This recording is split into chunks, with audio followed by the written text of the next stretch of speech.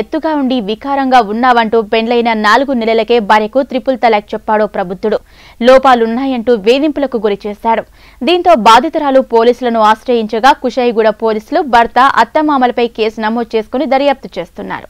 మేడ్చల్ జిల్లా Kushaiguda housing board colony Indiranagar కు చెందిన రుక్సానా బేగంకు రాజేంద్రనగర్ అసద్ నగర్ వాసి మహమ్మద్ ముస్తాఫ్తో ఈ ఏడాది జూన్ 27న వివాహం జరిగింది. పెళ్లైన వారం రోజుల నుంచే వేధింపులకు తెరలేచింది. పనులు ఎత్తుగా ఉండి వికారంగా ఉంటున్నావంటూ అదనపు కట్నం కోసం డిమాండ్ చేయడం మొదలుపెట్టాడు ముస్తఫా. భర్తతో పాటు అత్తమామల వేధింపులు కూడా తోడవడంతో పుట్టింటికి వెళ్లింది. నెల రోజులు కావస్తున్నా తీసుకెళ్లేందుకు రాకపోవడం, అదనపు కట్నం డిమాండ్ చేయడంతో రుక్సానా పోలీసులను ఆశ్రయించింది.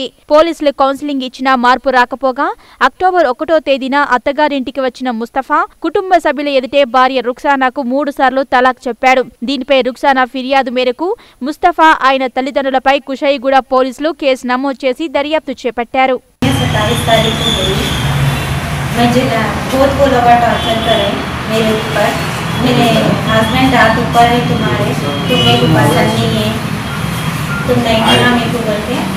बहुत लड़े मेरे से, बहुत टॉर्चर हुआ मेरे ऊपर, वो जुल्म हुआ। जुलाई के 29 तारीख मैं निकल सकूँ अभी, उसके बाद से मैं अपने हमारे के घर में छूँ। ये महीने की 1 तारीख को आके वो मेरे को लड़के गालियाँ देते, तलाक तलाक तलाक बोल के चले गए। मैं कंप्लेन करी, मेरे को इंसाफ है ना बस।